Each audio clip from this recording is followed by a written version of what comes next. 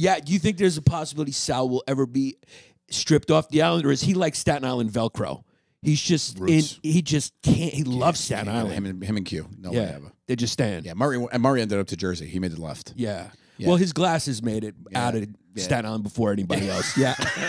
He got his Soho glasses, Georgetown. Yeah, yeah. Enough, yeah. He was out. His turtle shell. Yeah. Yeah. We get it. We get it, buddy.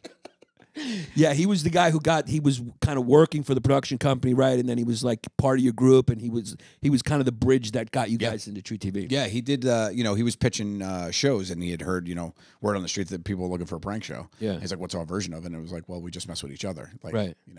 I heard was the meeting like you guys just figured out what the show was going to be like in the room before? No, we were eating sandwiches in my apartment. Me and Murray lived together, so we were having sandwiches at the apartment. And then when we shot a sales tape, which on our cell phones, and we showed it to them, and we showed it to the woman. Marissa, who was working there, she lost it, hysterical laughing, and said, "Well, wait right here." And went and got 12 employees. She said, "I just have to make sure I'm not insane that I want to buy this right now." Right. And made everybody watch it again. She watched it again. I was like, "This is never good because it's not going to be as good." Still crushed and loved it.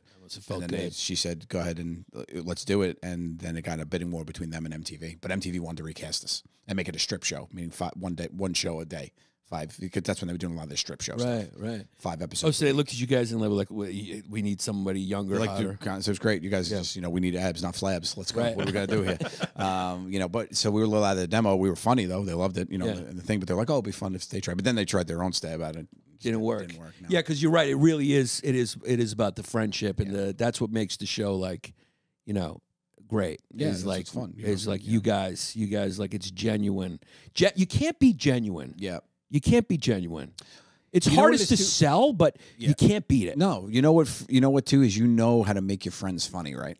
You know how to tee up your friends. The bump set Spike is half that show, right? It's like, what's he going to do great here? Let me do this. I'm not going to try to make somebody do something I think they're going to fail, or that something that Sal could do better than Murr, or I could do better than somebody. You know people's wheelhouses. You stick to them, and you make them shine. I think that's a big part of it too. You want to see your friends be funny, as opposed to.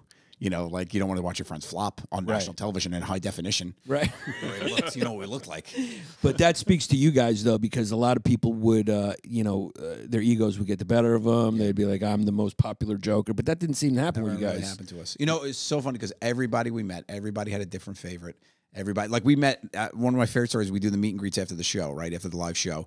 A grandmother, a mother, and a daughter come back, 3 different generations. All 3 of them have different moments they like, all have 3 different favorites, all love the show and watch it together. Yeah. I was like, you don't get that, Yeah, and I grew up on that. Like I grew up watching TV with my father. I love that. Like I love being that for people. Yeah. I think that's the co-viewing thing. Yeah. I don't think anybody thought we were going to be that show. Like we were on True TV at 10 p.m. in between 2 tow truck shows. Right. That was our first season. Right. We're between South Beach Tow and the Tow Monsters, whatever the hell it was called, right? The 2 shows, and we're in the middle. We're a comedy, right, between these 2 reality shows. They didn't even, and we took off, and they're like, oh, and they redefined the whole network to be a comedy network because of the success on that. Yeah, and I could see they cast you guys like, oh, you guys are a reflection of the demo, male, this age, a little older, but you guys got everybody. It's going to be that, blah, blah, blah, and then all of a sudden we started. I remember the first time we went on our, we started the tour, we do our tour, and it's like an 8-year-old girl in the audience. She's like, I love you guys. We're like, this girl, like, what is she doing here? How do you know what our show is? I watch with my parents. Like, it's crazy. Yeah. Was it a dream of yours? Was it something you saw that you wanted? Because you were a guy who had so many Plan Bs going. I mean, you're selling baby stuff. I mean, you got your accounting degree. Was this like? You obviously went all in when you were forced to, when you had to. But was this like a dream, or did you kind of feel like you fell into it? Always on the side, always loved it. Yeah. Always had a passion for it. Never thought it would pay the bills. Always was like, wanted to be a businessman. Always loved sales. I'm a salesman. I love sales. But you guys loved making the sketches on the side. You just were going to do that. I love doing it. And then I fell in love with editing. Yeah. I love to edit. I fell in love with filmmaking. I did a couple short films. I love that. And I always wanted to be a director. I always loved movies. And then I was like, that was why I got into the business. I moved to LA in 03. Right. When we were doing the stand-ups, I was like, guys, I'm taking a shot. And I went to L.A. from 03 to 05. Oh, wow. And I lived out there for 2 years, and I worked at Nordstrom. And, and I sold pants to the stars. Dude, how fucking fun. Imagine you were a guy who recognized him from Nordstrom. Yeah. You're like, dude, you guy told me where the shoe section was? Yeah. Now you're doing the O2 Arena? Flip of that is I used to sell pants. I sold pants to Vince Vaughn.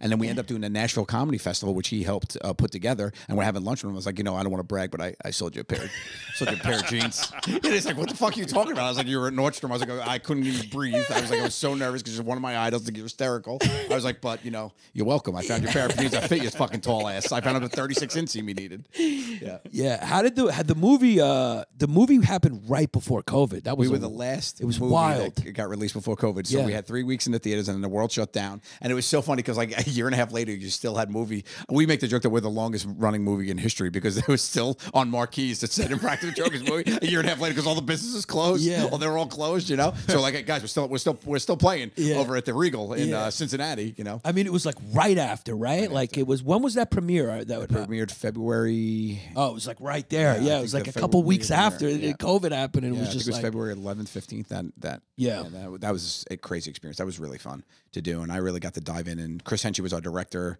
and he really made room for me to help dive in and make some decisions and help. And then with the edit and stuff, it was great.